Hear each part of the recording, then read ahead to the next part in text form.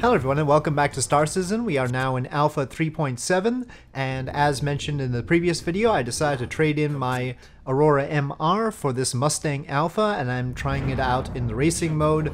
That previous lap was not very good. I crashed a few times and but this lap is better. I needed to get some practice in with this to see how it handles, and it seems to handle better than the Aurora MR.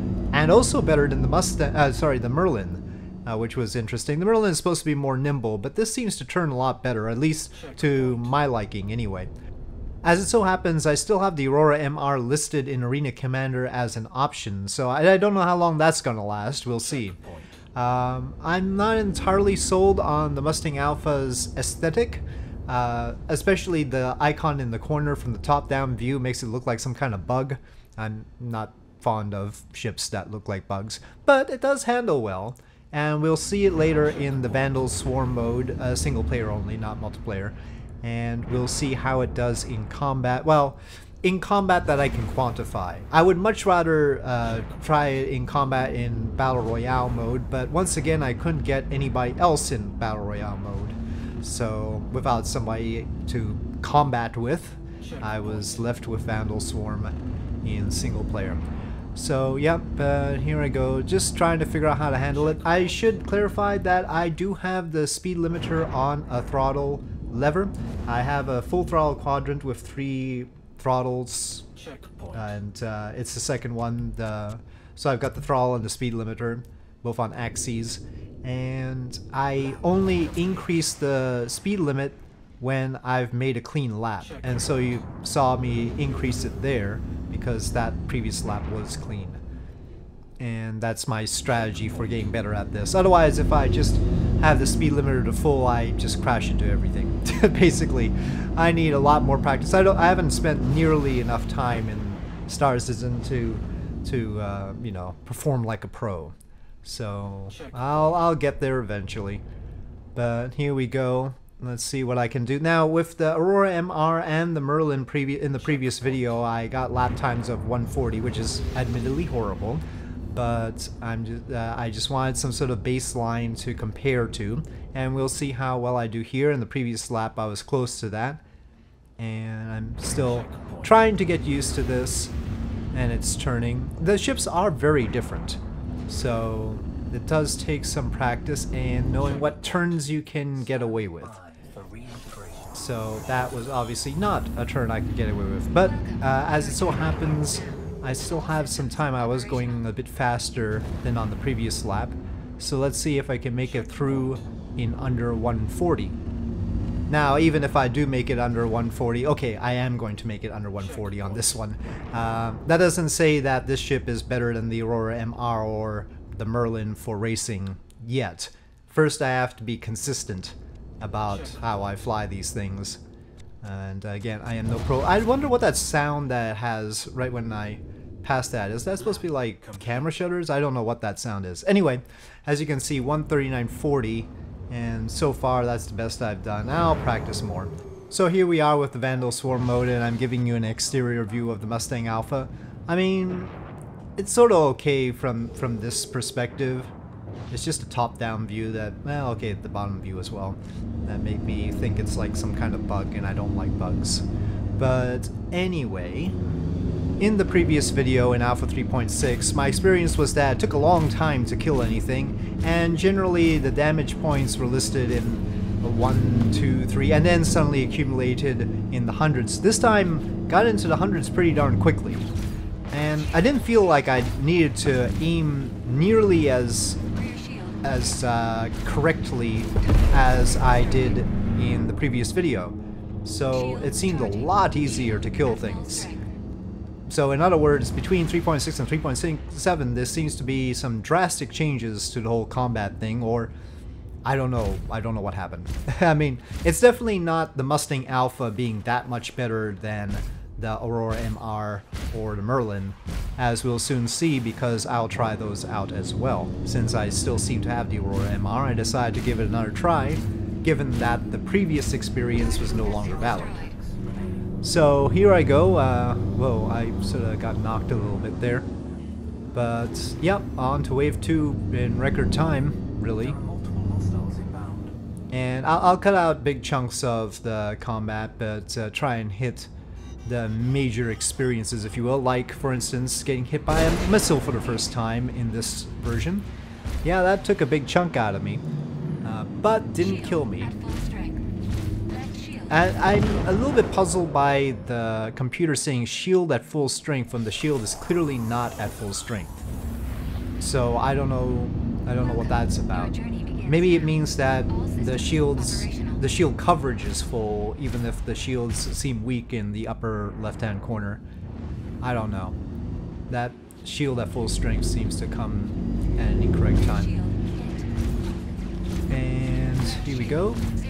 Wave 5, you'll notice. I only got to Wave 3 last time, and it took ages. Here, a few minutes in, I'm already on Wave 6. It's like a blink of an eye. I have not learned the countermeasure button, so don't know how to release countermeasures yet. I know they exist, but I did not memorize that. So, missiles are just gonna hit me, which in a way is good because we can compare how much damage they do to each of the ships. I basically got to Wave 6, so I'm gonna die in Wave 6. Wave 6 is difficult. So my sense of this mode, at least, is that it is pretty quick to kill things right now. And for Arena Commander, that might be alright, because it is sort of an arcadey sort of thing. I don't know how serious it's supposed to be, though it is good to try and use Arena Commander to test out, you know, combat skills and combat strategies and stuff like that, loadouts. At least I would like to do that, but it doesn't seem like a whole lot of other people are in here doing that. But I'll have to see in the Persistent Universe how the combat works. Take up some of those missions to really see how much has changed. I wasn't keen on taking combat missions in the Aurora MR in the previous version because it obviously seemed like it was a very daunting task to engage like that, and it would take a long time to do any encounter. This time, given how this is working out, I think I'm more likely to pick up some combat missions in the Persistent Universe and see how they go. It seems like I might have time for them at least, if not the skill. But here we go, still in Wave 6 out of 9, and I am down to 0 respawns. Oh, incidentally, I have the FPS counter in the upper right-hand corner for a reason. The recording doesn't always keep up with the game. And that's because the game itself is taking up resources, and I'm playing on the same computer as I'm recording, unfortunately. So, yeah, I put the FPS in the upper right so you know what my experience was, and sometimes it does go down, it goes lemon red just there. But sometimes it's the recording that just doesn't have the resources to keep up. And there I go, defeat. So that was my first experience in actually reaching a defeat in Vandal Swarm. Normally I quit long before that, so it was sufficiently fun for me to try. Now, I still have the Aurora here for some reason, even though I was supposed to have traded it in for the Mustang Alpha, but since it's here, I decided to see how it worked. Now, hopefully you saw the previous video and saw how it worked there, and it's a pretty big gap. If I had to give a preference, I'd say I'd like something in between what happened in 3.6 and what's happening here. A little bit more difficulty wouldn't be too bad, especially since these are like the starter ships. The Aurora MR and the Mustang Alpha are both options, as far as I know, for a starter ship if you get the starter package. So, yeah. It should be a little bit more difficult to get to Wave 6, I think. Maybe, I don't know how it works, whether it's actually scaled, the enemies are scaled to your ship or not. So, yeah. Otherwise, the Aurora seemed sturdier than the Mustang Alpha. It didn't seem as prone to get damage. The Mustang Alpha's guns seem to have a lower fire rate and pack more punch, whereas the Aurora MR has a very high fire rate. I tend to prefer the Aurora MR's guns. The sound also sounds a little bit better to me. But I don't know if the shells are limited still. Probably they are, but I didn't reach the limit. And there are little icons around where it shows you can pick up shells, whatever, ammo. I'm sort of have mixed feelings about those little floaty icons, but I figure since you have a HUD, it just could be an indicator where they're floating around, and they're sort of auto-replenishing you.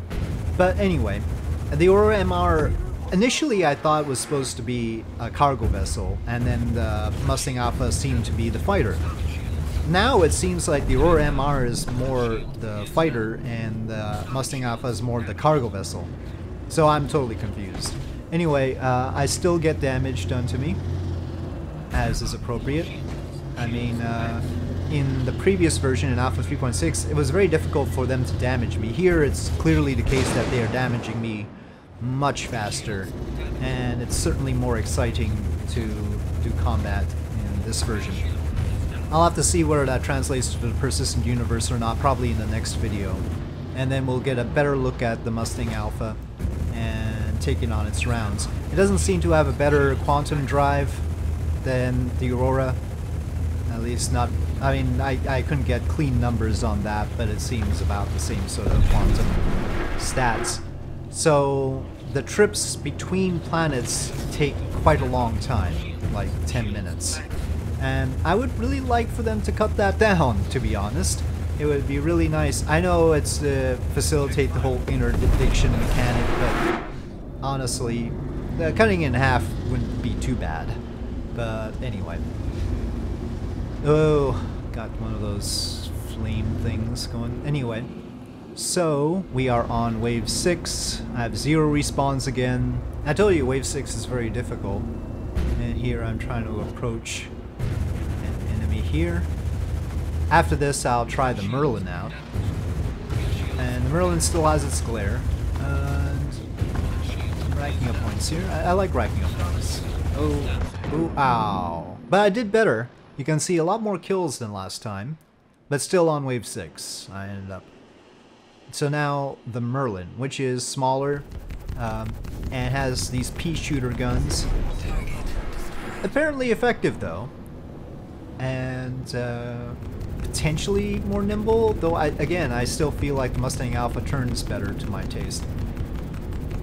This seems to have a lot more inertia for some reason. But again, I have limited experience and maybe just completely flying them wrong.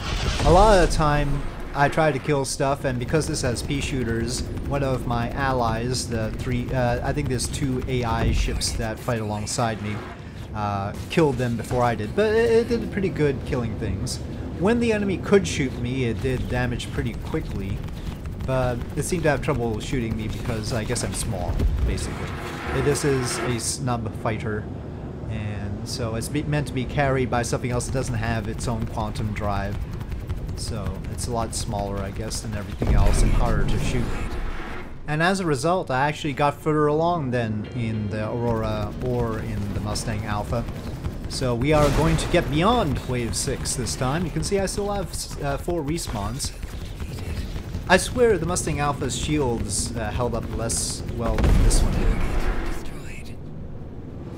Not sure though. But then again, I think the Mustang Alpha right now isn't, strictly speaking, supposed to be a fighter, so it might make sense. Ballistics full, and missile. Once again, I still haven't looked up where the countermeasure button is. Very clearly, just trying to do fancy maneuvers does not fool the missiles very well. So far, I've done a lot of heavy editing on the battles, but from here on, I'll just show you everything except for when we are respawning, which takes a little while. That is a sort of a 10-second delay or something like that on respawning. Yeah, so I cut that much out, but just to give you a sense of how long it takes me to acquire a target and the nice glare. I wasn't as irritated by the glare this time, but I don't think they've changed anything there. I might have just gotten used to it. This ship is very shiny. But yeah, overall, I don't know what the actual instruments down there do, but as long as I have the HUD information, the heads-up display, you know, in the upper left and right, and then at the center. That seems to be sufficient for me. I'm sure the information down below on the instrument panel is actually relevant. Well, the radar here is pretty good. I like this radar and the one in the Mustang Alpha a lot more than the one that's in the Aurora MR.